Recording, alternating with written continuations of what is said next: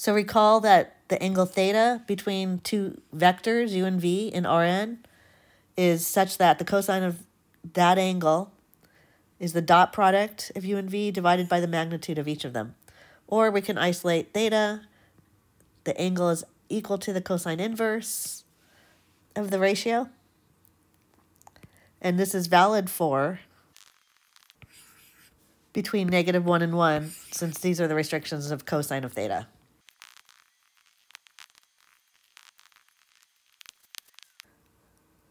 So the Cauchy-Schwartz inequality says if two vectors u and v in an inner product space, then the inner product of the two vectors is less than or equal to the product of the magnitude of each.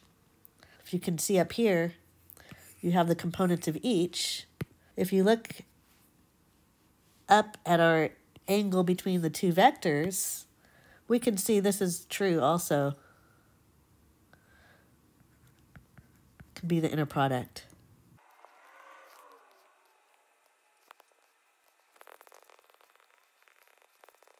So we're going to find the angle between sine of x and cosine of x on 0 pi.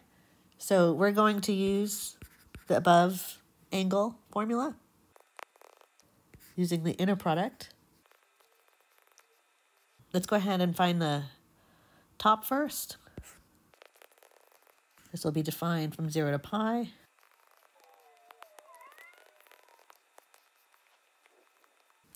Don't forget to put in,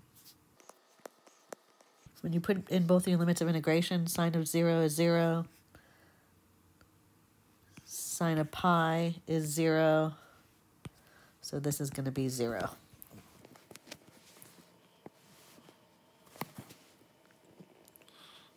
Now, I don't need to find the bottom two because the whole ratio will be 0 now.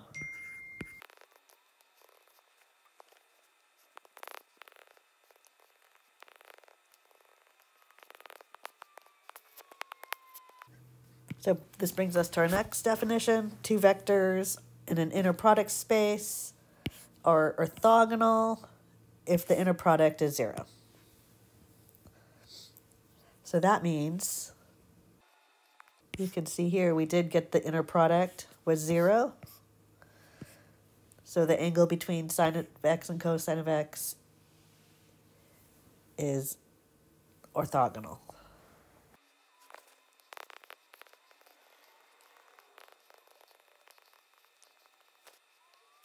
So in R2, let me draw the picture here.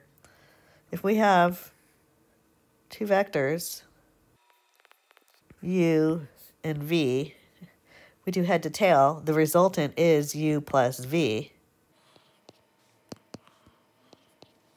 And basically, you can see it makes, we only have the squares equaling each other if you have a right triangle there.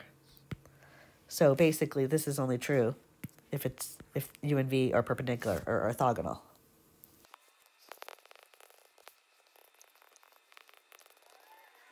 So extending that theorem to include other vector spaces, not just R2. So we've written it as the inner product, not the dot product. We have the same conclusion. And here's a quick proof. I want to prove this is true, but we're going to be able to use that the inner product is 0 to show it. So I'm going to actually start on the right-hand side. Whoops. U plus v squared is the inner product of u plus v, and then to use a few of the properties we've learned, let's go ahead and preserve this and split up u plus v. Okay, so we've split this one up, kept this. Now we do it one more time. We split this one up, keep this, split this one up, keep that. So again, we're trying to prove this then. We're trying to prove that these are equal. So I'm starting on the right-hand side. I need to prove that it's equal to this. But we're allowed to use the inner product as 0. So here's the inner product, and that's 0. And this is the inner product. That's 0 also because they are commutative inside. And then the definition of this is just the magnitude of u squared plus this is the magnitude squared. Done.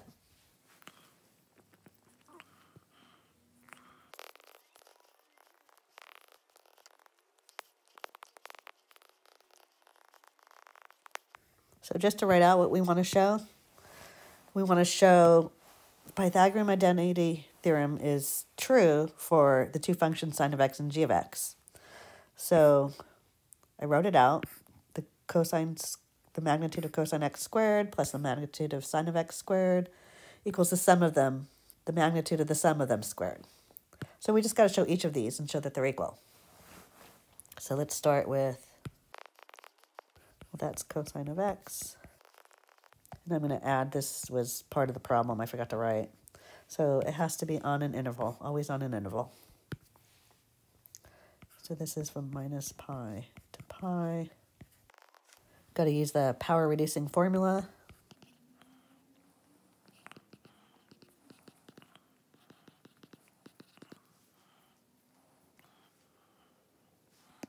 But since this is even and this is even, we can double it and go from 0 to pi. Goes a little faster.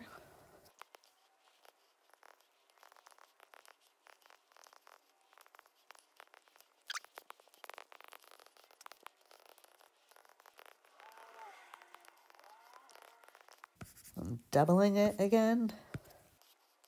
It's because it's an even function.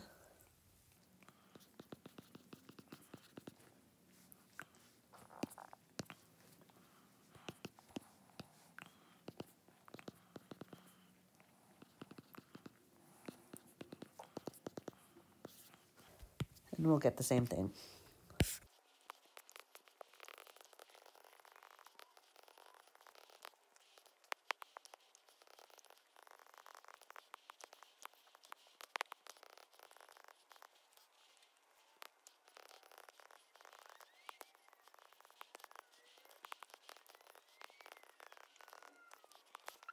Okay, we have all the pieces. So the right-hand side is 2 pi.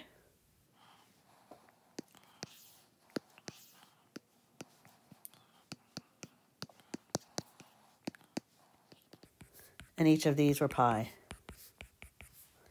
Yep, 2 pi equals 2 pi. We verified it. That's it for today.